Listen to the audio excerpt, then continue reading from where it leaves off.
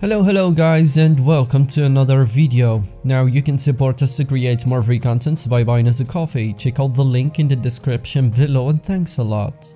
Yve Arellano and Mohamed Abdelhamed split after cheating accusations. 90-Day Fiancé stars Yve Arellano and Mohamed Abdelhamed are done for good after the Egyptian man got caught having a secret affair with new secret girlfriend. So stay tuned and let's dive in together into more details.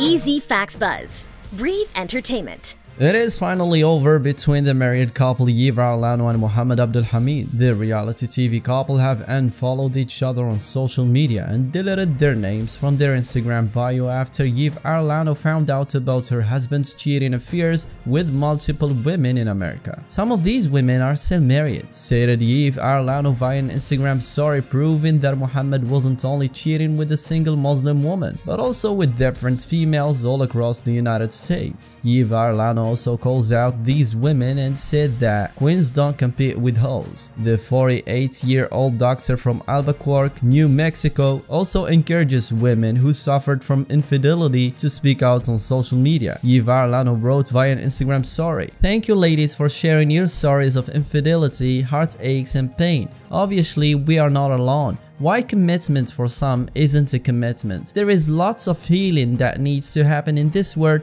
on so many levels. If you don't want to be exclusive, just say so people can make their own informed decisions." Even though many TLC viewers were expecting their marriage to start crumbling soon after they tied the knot, especially after watching all the red flags during 90-Day Fiancé Season 9, it was only a matter of time before the two will part their separate ways. Now, after their breakup, fans are wondering if Yve Arellano would file for marriage annulment to cancel Mohamed's green card by proving to immigration office that he was here for the wrong reason, which would get him deported from the United States back to his home country, Egypt. And this also will prevent him from using other women to get to America via the same visa in the future. Many 90-Day Fiancé fans think that Mohamed shouldn't stay in the country after he got caught cheating on his wife and after he reveals plans to get divorced right after getting his green card. But some fans still think that Yve Arellano should just move on and live her life and let him leave. Many 90-Day Fiancé fans are now reacting on social media to their breakup news,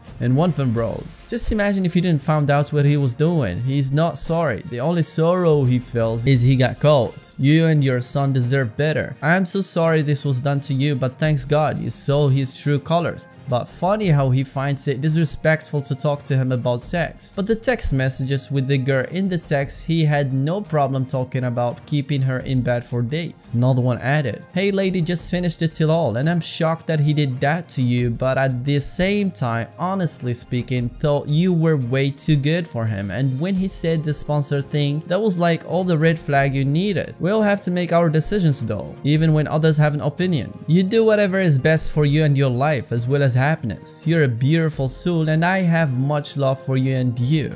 In the end, as they say, the truth always reveals, and Yve Arellano should be glad she saw his true colors now and not in years later, and we really wish her to find the right partner that will treat her right and the way she deserves. Guys, let us know what you think about this. Please leave us your comments in the section below so we can know your opinions, and don't forget to like the video, subscribe to the channel and turn on the notification bell for more content. Thanks for watching and see you in the next video.